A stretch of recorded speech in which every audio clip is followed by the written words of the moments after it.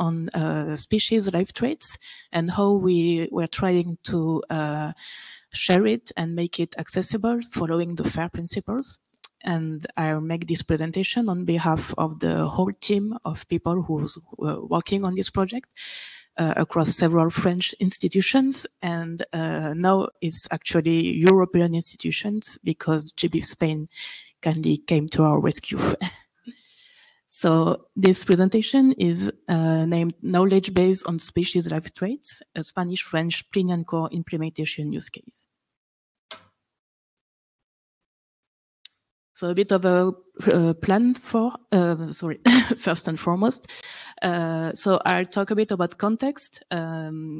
About the species traits knowledge base and its linked working group, and what are its needs in terms of tools and standards. Then I focus on the Plinian Core, its definition and history, and how it interacts with other trait standards.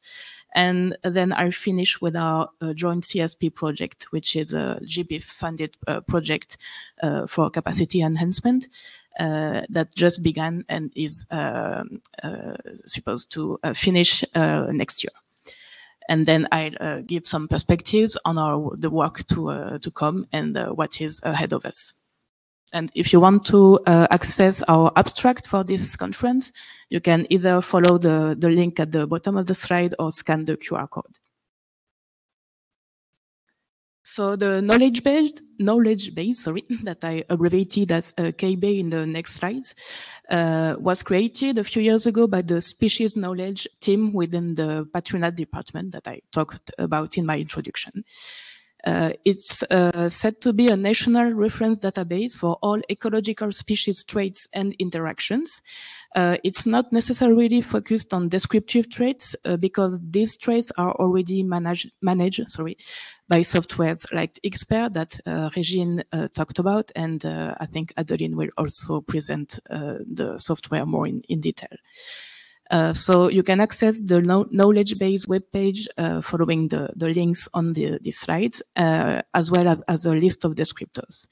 And right now it's not fully accessible. It's still in development. So we're trying to make it available following the FAIR principles, but right now it's not really fair. But we're trying to share it following the FAIR principles. Currently, there are more than 58,000 interactions described, including almost 900 pollinator plants and interactions. And I'm focusing on pollinators, plants interactions because it's a special focus on our project. We wanted to restrict the scope a bit, so we chose the pollinators thematic.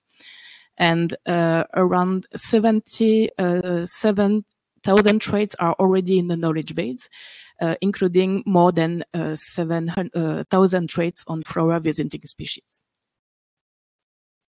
So these figures show the amount of biological interactions on the left and the amount of species traits on the right, included in the knowledge base over time. And it's still growing, so we are really in need of standards to manage it and to share it with the following the open data principles. So in order to do that, we created 3 years ago now a working group around this trait knowledge database. So it was first constituted only of people from the Patronat and other Museum of Natural History research and technical teams. But then we expanded it a bit with people from other institutions, such as INRIA and University of Nice in France. And later, we also had people from the research group Plinian, which is a research group on pollinators that joined the working group, as well as the Spanish team that helped us with the standardization of the base. The discussion are focused on ontologies and standards in order to better manage and share trait information. So at first, we really looked at all existing standards and ontologies to see what was available and what was best fit for our needs. So we looked at the ETS, Ecological Trait Standard, Darwin Core, because it had extensions such as Trait Descriptor, Plinian Core, and other existing thesaurus and ontologies, including Lothair, which is a French thesaurus focused on biodiversity terms. And as I already said, we decided to focus on plant-pollinator interaction. And sorry, it's a bit hidden on the slide, but I already said it. It's a priority topic at the national and European level, so we decided to focus our efforts on this thematic group.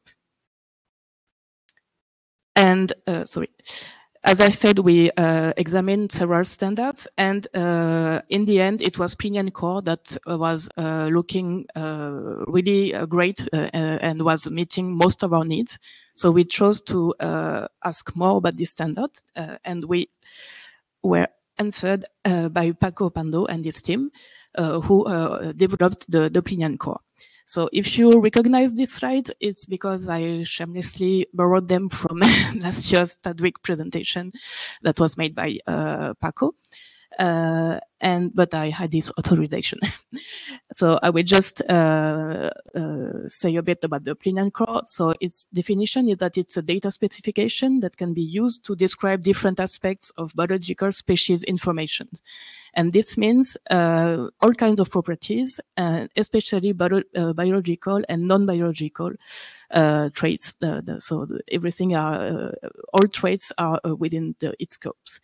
And what is really interesting for us, for the knowledge base that we are trying to share following the FAIR principles, is that these standards also includes terms that cover legal aspects, conservation, management, demography, nomenclature, and all kinds of related resources, the taxon-related resources. So it's a great. It looks like a great tool to manage and share a taxon trait database. So we are really hopeful that it will be a successful use case of Plinian Core implementation. So I won't read all the history of Plinian Core, but just to let you know, so the standard was created, first talked about in 2004, and then it was implemented and completed along the year. And it's supposed to be submitted at TDWG this year or maybe early next year. So you can ask the TDWG standard group or Francisco Pando, who is in the room, for more information if needed. Just looking at the time because I'm the timekeeper of this session, so I'm trying to keep my own time. So Plinian Core exists within a universe of standards. So you can see it overlaps with other standards such as Delta or SDD that Regine talked about in her introduction presentation. And as I said, it also has its own characteristics and such as the natural history related terms, invasiveness, and also covers uses, management, conservation, demography and threats, and habitat terms that are really useful for what we want to do. So that's why we had the idea to propose a CSP project around Plinian Core and pollinator traits. So we first had the idea of this CSP project, which, just as a reminder, is the capacity enhancement support program from GBIF. So it funds a project that for a year between 2 GBIF nodes or more, but this year it's only 2 GBIF nodes. And we had this idea of a joint CSP project with the Spanish team at TDWG 2022 in Sofia, Bulgaria. So that also shows the great interest of TDWG in terms of networking and joint ideas around a beer or two. So that's why we invited Francisco Pando to introduce Plinian Core to the working trait, to the trait working group, sorry, in early 2033, this year. And he showed us the implemented use case in Spain, which is the species page on the Spanish Ministry for Ecological Transition that already uses Plinian Core. And the project proposal was approved by the members of the Traits Working Group, and we proposed to apply Plinian Core to the Traits knowledge base with support from GBIF Spain, and to focus on pollinators. And we will organize 2 workshops during the duration of this project in order to enrich our national referential checklist, that is TaxRef, and its web equivalent TaxRef web. And we will also produce technical documentation. So once again, to follow the FAIR principles and make the data and metadata more accessible and understandable by future users and partners. And our CSP project proposal got approved by GBIF this summer. So it's really recent, and it just began this autumn.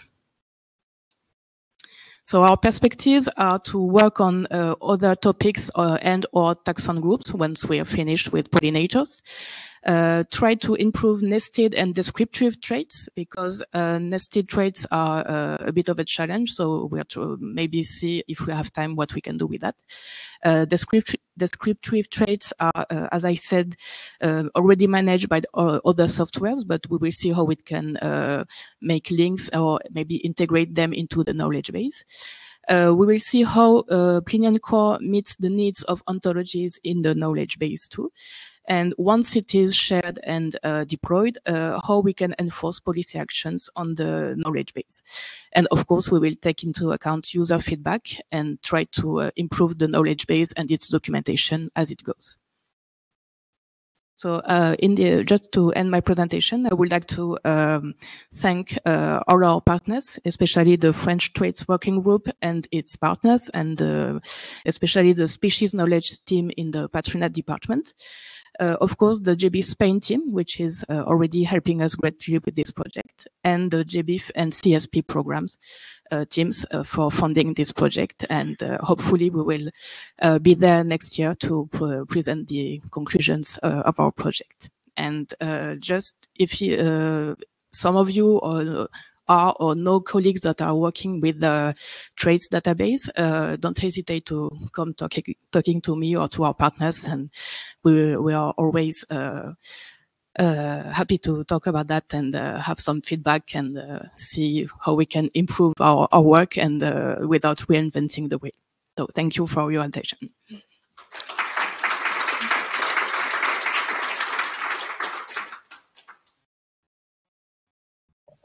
Thank you, Sophie. Is there some question online? No. In the room? No. So I think we will be to the next talk. It's a video.